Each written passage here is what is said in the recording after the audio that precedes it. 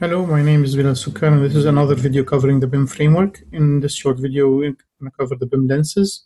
The BIM lenses is the third dimension in the triaxial model or triaxial framework within the larger BIM framework. We've already covered BIM stages and BIM fields in previous videos. I'll provide links at the end of this one. So what are lenses? Lenses are layers of analysis which we can apply to fields and stages. If you remember, fields is the expanse of knowledge within a domain. So we look at the players, the stakeholders, their deliverables, their requirements, and stages are the performance milestones. So what do lenses do? They reduce the complexity of discussing BIM. So if you're discussing BIM, typically there's lots of topics being discussed at the same time. So what we use lenses for is to reduce the complexity of these discussions by focusing on a specific topic, and we'll discuss what that means in a second, and removing unnecessary detail. Another thing is lenses allow researchers, and here when we use the term researchers in all these videos, we don't really mean academic researchers. Practitioners can be good researchers, they can be even better researchers from academic ones, or the opposite may be true. So when we use researchers, please remember that we are discussing all types of researchers. So lenses allow researchers to generate knowledge views, so ways of organizing knowledge. So view is a certain organization of knowledge items that either highlight observables or filter out observables. So really, either we highlight observables that meet our research criteria, what we are trying to understand or trying to analyze or explain or test, or they filter out these observables that we don't really, they are just creating pollution in our observation space. What does this mean? If we look at the triaxial framework, and lenses is the Z or Z axes or within the framework. So either we use lenses to highlight a topic or activity, or we use something called a filter to isolate a topic of activity. So what does that mean? Let's look at it from a different angle. So assume this is a field of observation, this rectangle here, and we have all these observations, and it could be people, it could be data, it could be processes, it could be protocols, it could be anything. So anything that comes to mind, or if look at it at the physical space around you, it could be chairs, lights, it could be walls, it could be anything. So all these are observables. What lenses do are they highlight a specific type of observable and something we want to highlight. So for example, here we want to highlight observables with attribute value equal to A. So we want to look at A. So here all of the observables look similar. When we apply a lens that's looking for A is highlighted so we can notice it better. But we also can apply a filter. So a filter really does the opposite. We say, okay, I want A, so please remove everything that is not A. So here we have the field of observation. This is a field of observation with a lens applied, and this is with a filter applied to isolate anything that has a value not A. And we can use these lenses and filters not just to isolate simple things. We can use it to do many things. So really, there are three main types of lenses and filters. So all lenses and filters fall underneath these three types. So these types are disciplinary lenses. So we are looking, we're using a disciplinary lens, meaning we are either highlighting something by domain, by specialty, or filtering them by domain or by specialty. Another type is a scoping lens. So we are either highlighting or isolating according to a scope, a scale, a size, level of detail.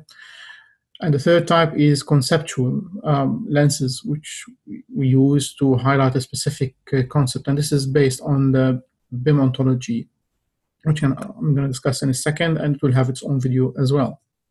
So let's look at the first type of lenses and filters, disciplinary. So these include something like discipline of data management, design management, change management, construction management, cost, facility, HR, you name it. There's lots and lots of these disciplinary lenses, and which apply to all types of disciplines and specialties. So we're going to take an example of a data management lens and filter. So applying a data management lens, we look here at this model, which was covered in a previous video. Here we can see these types of objects, which are, a window, a column, a door, and how they are used within a building, which is actually a database, and how they persist, etc. So by using a lens applied to a project, so we're looking at the project and we're applying a data management lens, we can focus on the windows, doors, and columns as data objects and their trip from being generated on their own to be placed within a building, and how they still persist within the database. So this is a data management lens. If we use, for example, another type of lens, a data management filter, this looks at also at data and file exchanges between consultants and clients. And this just uses a specific language used by the BIM framework, where things are represented as cubes. If you remember from BIM stages, the way things are represented. So here we're looking at the consultant A, how they are exchanging Excel and text, CAD, PDF data, and Navisworks, while consultant B is exchanging different type, and consultant S, which is a structural engineers again, and how the cost planner is exchanging something else. So this is a way of looking at the exchange between different stakeholders by focusing on a specific type of exchange. So we're not really here looking at an exchange of ideas. We're not looking at exchange of money. We're looking at exchange of data between these different stakeholders within a specific type of project. The second type of lens is the scoping lens. Scoping lens covers something like organization scale. I'll give you an example of that in a second, or organizational size. So for example, the size of a company by number of employees as an example, or by project size, if by meters squared, feet squared, or by value. Project part, whether we're focusing on a project part A, a zone, or building, etc., or by project phase, are we focusing on design, construction, operation, or within construction, are we focusing on, preparing the site, or on commissioning? A level of detail, or level of definition, or level of development. So here we're using the scoping lens to focus on something very specific. We are looking at something which is broad. We're looking at something highly detailed. So we can use the scoping lenses in order to focus on something based on their level of detail. So organizational scale is an example of the scoping lens. This model here, the organizational scale model, clarifies that if you look at around us, we can organize information according to organizational scale, from a market to an individual. So for example, we can look at the performance of an organization, or we can look at competency of an individual, or we can look at the diffusion of them within a market, or we can look at the collaboration between disciplines, etc. So this organizational scale here, the BIM framework defines 12 of these scales. It helps us a lot in focusing on a specific size or specific or scale of an organization in order to do our studies, in order to understand.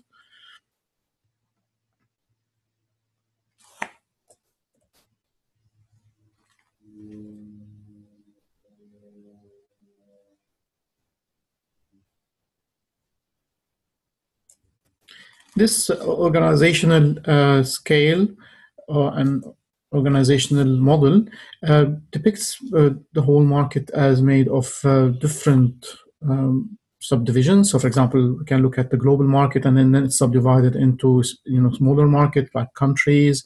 Then it's subdivided into industries and sectors and specialties. At the bottom here, we've got also organization members or individuals. We've got the groups.